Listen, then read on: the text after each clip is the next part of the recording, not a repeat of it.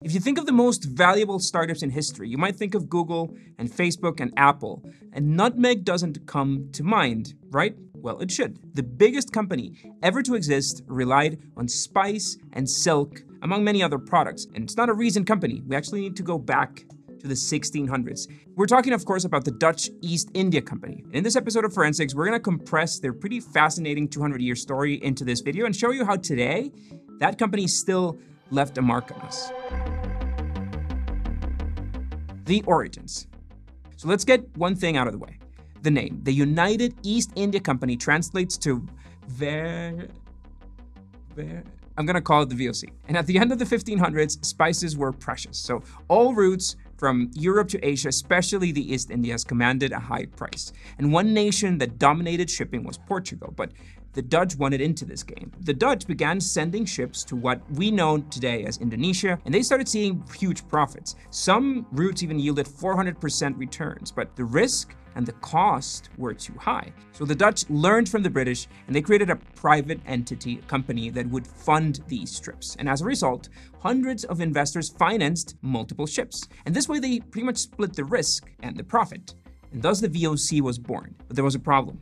Britain and Portugal brought their cargo to Europe, and they started lowering those sweet margins. And before we get into that, we want to talk a little bit about some critical aspects of this VOC. So the VOC was a private entity. It was formed in 1601, and it comprised 17 board members. But it had the support of the government of the Netherlands. And when I say support, the Dutch government gave them a free pass to do just about anything. So the VOC could hire and fire at will. They could define their own wages. The Dutch government gave them a monopoly pretty much on trading routes to the East India for the next 21 years. Oh, and by the way, they could also wage war if they wanted to. So historians like Stephen Brown have compared the VOC to a state within a state. And that's how powerful they were. And the benefits don't end there. The incredible wealth that fueled the VOC. So did you know that the VOC is one of the first companies in history to issue stock to finance its operation? So they sold bonds to investors so they could finance their travels, and they would pay them back with the profits from the returning ships, of course. They created the basis for our future, actually our current market. But the VOC was also pretty visionary. They didn't ask for funding for one trip. Instead, the funds would fuel many operations in the future. It's estimated that they raised about $110 million of today's money, which would probably make them a unicorn. So the Dutch economy also helped them. Interest rates were pretty low. From 1602 to 1696, dividends were between 12 and 63%, while loan interest rates were 4%. So people borrowed from banks to invest in the VOC. Borrowing and banks and interest rates existed in this time, apparently. And with such financial prowess, it didn't take long for the VOC to control all these shipping routes. The path to world domination. So the East India Company acted fast. It forged alliances with Middle Eastern and Asian countries to oust the Portuguese. And in no time, it monopolized essential products like mace, nutmeg, and cloves. The VOC sold products at 15 times the price, reaping, of course, huge profits, but it also left a path of economic and social destruction, and much of it thanks to this guy, Jan Pieterszoon Koen. Please excuse my pronunciation. So this guy was relentless. He built many forts and settlements and took over other trading posts. In 1619, the company attacked the Portuguese trading post in Jakarta, and after securing it, it had a grasp on a vital trading road. Then the VOC sought to dominate modern-day Indonesia. And under Pieterszoon's leadership, the VOC ravaged local economies and populations. One such case is the Banda Massacre, but most remember him for creating an inter-Asia trading system. So the VOC didn't deal mainly in Europe. In fact, only the best products with the highest markups reached Europe. Instead, the East India Company profited from trading inside Asia. So their primary trading post was Bengal, and there were more powerful economies trading silver, copper, silk, cotton, spices, but this wasn't some diplomatic paradise. So by 1640, the VOC had battled Vietnamese lords and Cambodians, and then it tried to use military force on China, and of course they got their asses handed to them. But that didn't stop them at all. The VOC wanted to dominate the world, and to a degree, they achieved it. The sheer absurdity of the East India Company proportions. So the VOC had colonies settlements, or trading hubs in modern Malaysia, Bangladesh, Sri Lanka, Persia, Taiwan, and South Africa, just naming a few. And he was even in Japan, and this was for 200 years the only place where Europeans could trade with Japan. Wherever the VOC was, it was ruthless. In South Africa, for example, they colonized the Cape of Good Hope, which is of course an important resting place on the way to Asia. And the VOC would let you rest there, but of course at an exorbitant cost. So these guys had expanded to absurd levels by 1669. They had over 150 merchant ships, 40 warships, 70,000 employees at its largest, and that does not count slaves, and a primary army of 10,000 soldiers, plus dividends paid 40% on the original investment. So no wonder that the East India Company became the largest company in the world and in history. And let's talk about that for a moment. The biggest company in the world. Here's where we need to be careful. Yes, historically, there's evidence to say that it is the richest company the world has ever seen. But how rich is controversial. The usual valuation was around $7.9 trillion when the East India Company was worth 78 million Dutch guilders.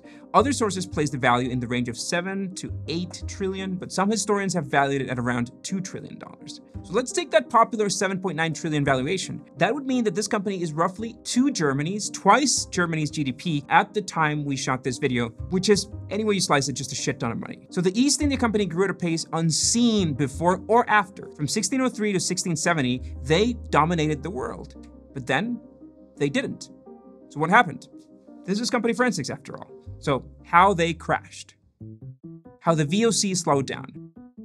There are a lot of reasons for the decay of the East India Company. First of all, trade with some Asian countries like Japan began to slow down.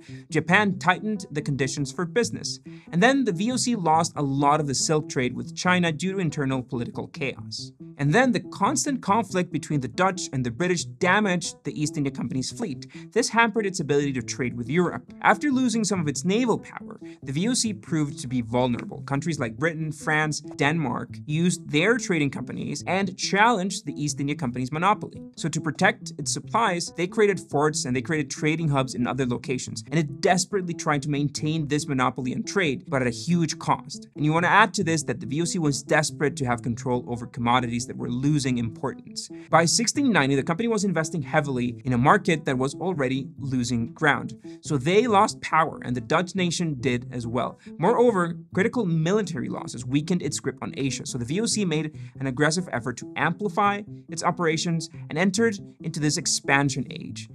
But the numbers weren't kind to them. Losing the numbers game. So the East India Company was really expensive to maintain from the start. You had forts, you had employees, ships, supplies, and most of that was a fixed cost. And while this recipe worked great at the beginning, times were changing, so let's look at some of these numbers. From 1630 to 1670, known as the Golden Age, annual profit was on average 2.1 million guilders, and about 50% of that was dividends. So the rest, the VOC reinvested in its massive operations, and as a result, profits were about 18% of the total revenue, which is still pretty good. So in the expansion age from 1680 to 1630, the annual profits was around 2 million guilders. Huge part of that went out to dividends. About 25% got reinvested, but profits were about 10%. And the same happened with the ROI, which went from 6% on the Golden Age to 3.4% in the Expansion Age. The problem was that from a distance, the numbers still seemed good. So the leadership and the investors weren't at all concerned. And if you've seen this show, that's usually not a good sign. The decline. One of the main reasons for the downfall was the deterioration of trade with Asia. The ever-changing continent was going through internal battles, political tension, and this forced the East India Company to ditch some trading routes and some settlements. It lost even more of that power in Asia. And meanwhile, the British, for example, made their trading routes more efficient. As a result, they dominated the import of tea from China to Europe. Company culture, if you could call it that, also suffered. Historians say that the VOC conditions were also very harsh and the pay was so low that employees avoided working altogether. But there wasn't much of a problem with that because there was little control over them. Then the stockholders were also to blame. After 1730, when numbers began to drop, they only decreased dividends slightly. From 1730 to 1780, the East India Company regularly paid more dividends than earnings. And to finance itself, the VOC took out loans on expected revenues, but these were higher in interest rate and sometimes didn't perform as well. Another huge blow came from the British. The Fourth Anglo-Dutch War again ravaged the VOC fleet, taking around half of its ships. Plus, rapid British expansion took over valuable routes and markets. Historians believe that at the time, the East India Company had around 62 million guilders of total capital, and thus the losses during the war amounted to about 48 million guilders. Meanwhile, the world was expanding. As a result, Asian sugar was no longer coveted, as Brazilian sugar was now cheaper. And that wasn't the only affordable product coming from the Americas. Tension in Asia was high. The VOC didn't help its own case with China when it pillaged houses and killed Chinese citizens in a revolt. Now the East India Company was really on hot waters.